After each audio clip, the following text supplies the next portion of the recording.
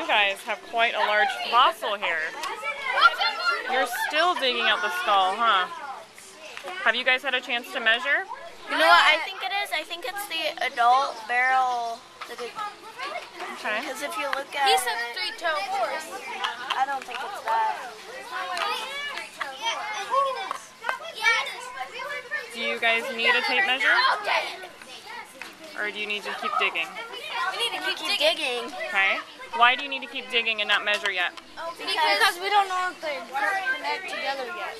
We don't know how long it is. Okay, so you have to uncover it all first. Yes. Excellent. So then we aren't missing any parts.